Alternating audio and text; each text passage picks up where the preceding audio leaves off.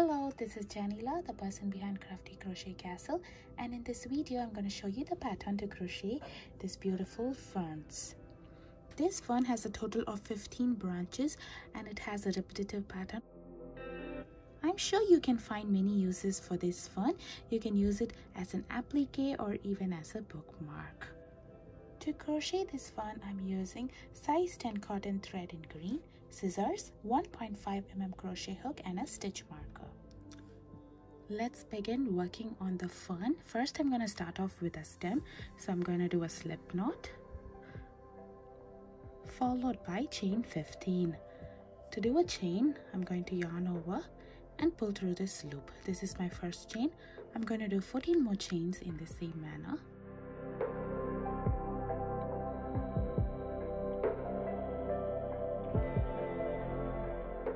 Once we've done 15 chains, I'm going to start working on one of the branches. So if you would like, you can go ahead and use a stitch marker to mark the end of the stem. Now let's work on the first branch. For the first branch, I'm going to start off with chain 3. And from here, I'll be working on the leaves. So for the leaves, I will do chain 7.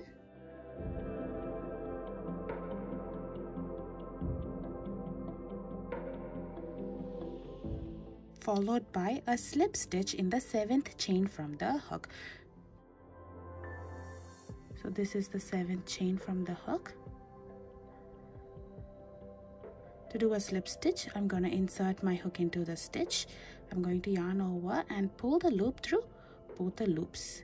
So there I have made my first leaf in my first branch.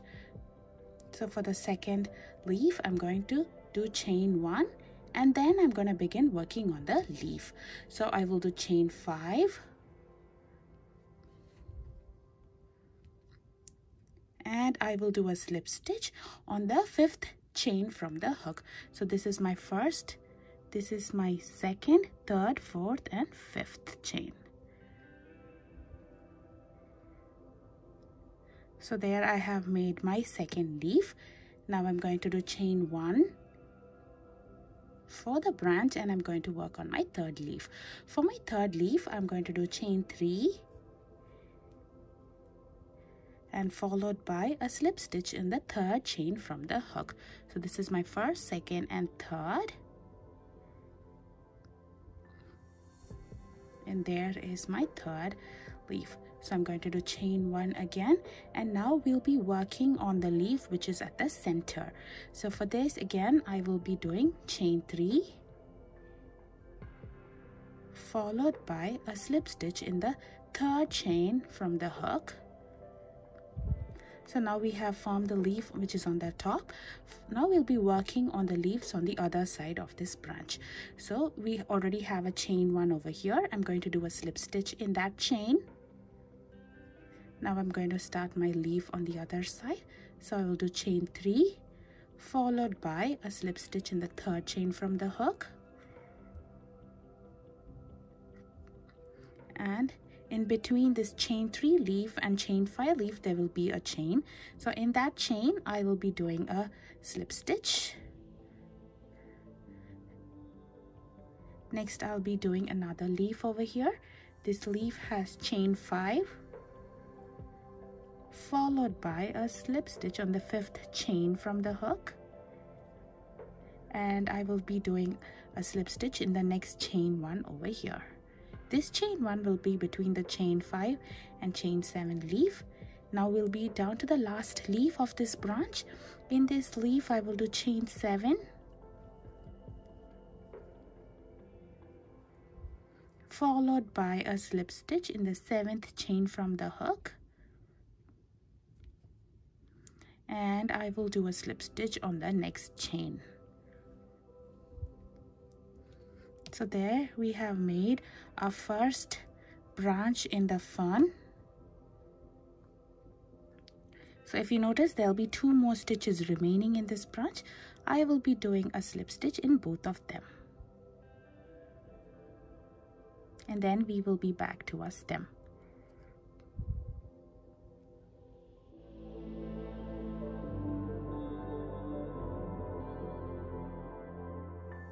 So there we have made our stem and our first branch.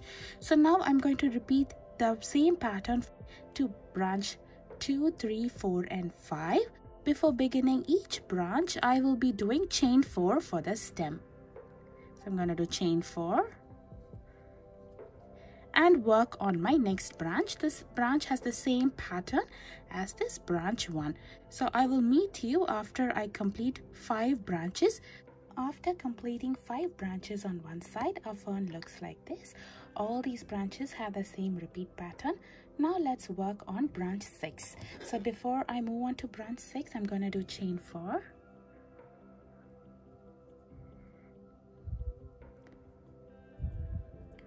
Now let me begin branch 6. So I will do chain 3.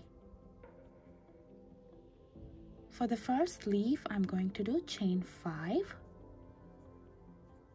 followed by a slip stitch on the 5th chain from the hook, chain 1 for the branch, and for the next leaf I will do chain 3 followed by a slip stitch on the 3rd chain from the hook, followed by chain 1 for the branch and the tip leaf. So this leaf will have chain 3 and a slip stitch on the 3rd chain from the hook. Now we'll be working on leaves on the other side.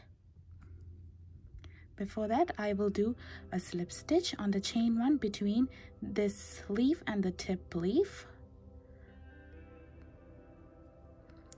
Now let's work on the next leaf. The leaf will have chain 3 and a slip stitch on the 3rd chain from the hook. Now I will do a slip stitch in the chain 1, which is between the 1st and 2nd leaf.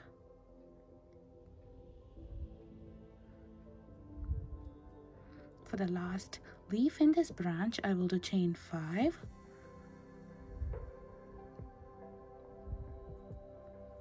followed by a slip stitch in the 5th chain from the hook, and I will do a slip stitch on the next chain 1.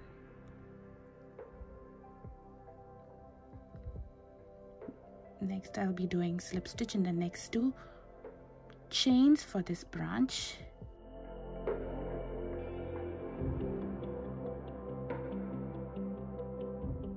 And here we have completed our branch 6. For branch 7, I'll be following the same pattern.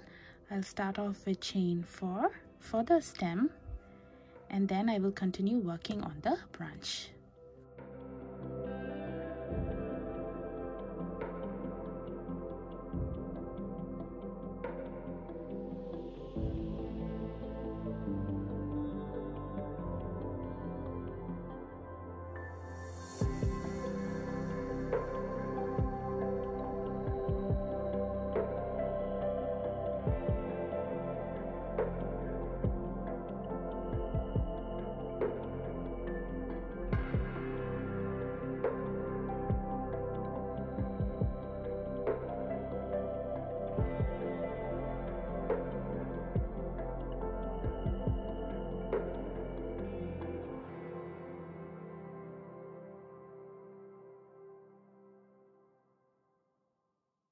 Now it's time to work on the branch which is on the tip. So for this, I will not be working on the stem, but I will start branch 6 pattern directly after completing branch 7.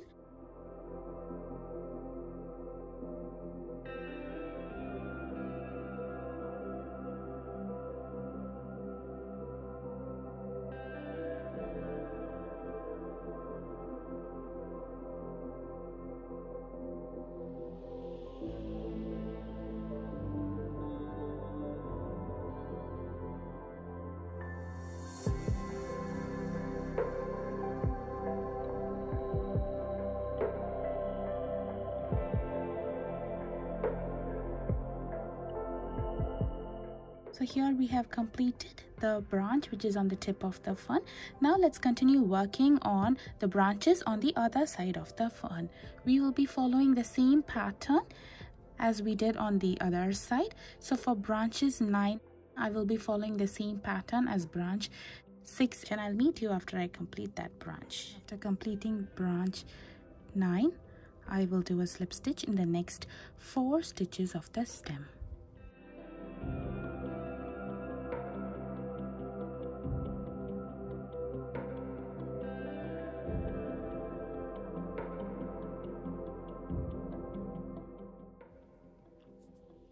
So there we have completed our first branch in the other side. Now I'll do the same thing for the next branch, and I'll meet you after I complete that branch. So this is how our top part of the fern looks like. Now for the next 5 branches that is to be worked on the other side of the initial 5 branches, I'll be following the same pattern.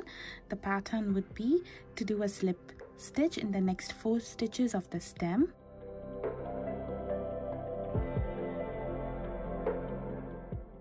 Followed by the same pattern as we did on the branch 1 for the branch.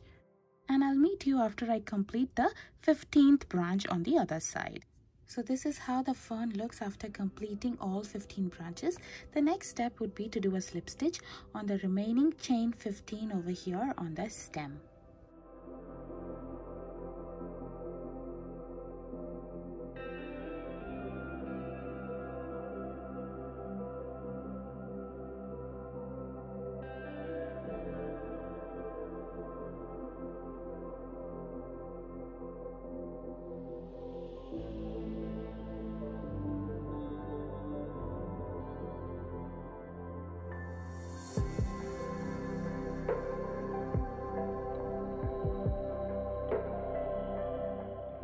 So once you've completed slip stitch, you can finish off over here and weave the tail in. This is how the fern looks after weaving in the ends. I hope you enjoy crocheting this along with me. Please show your support by subscribing to my channel. Thank you for watching.